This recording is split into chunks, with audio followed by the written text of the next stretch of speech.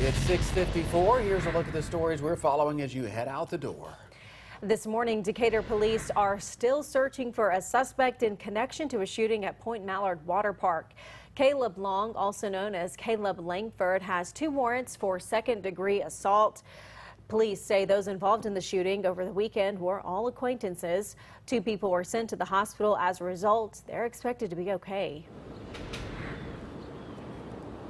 The Marshall County Sheriff's Office is investigating after a man's body is pulled from Lake Gunnersville.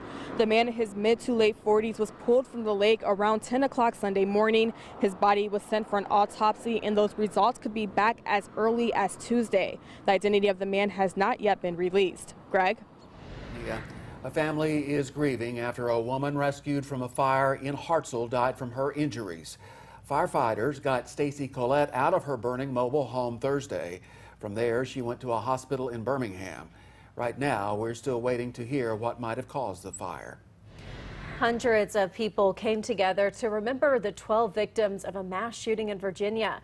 This comes after authorities revealed the timeline of the shooting in Virginia Beach. The accused gunman died from injuries after exchanging shots with police. President Trump and First Lady Melania Trump arrived in London this morning. They got to Buckingham Palace just minutes ago. The trip is for an official state visit.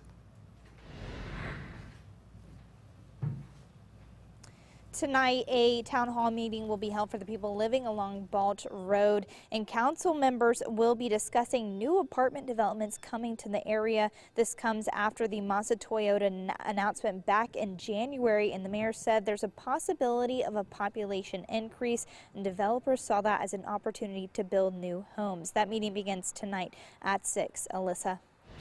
Huntsville's Spelling Bee co-champion Erin Howard and her 7 co-champions will be on national TV this morning.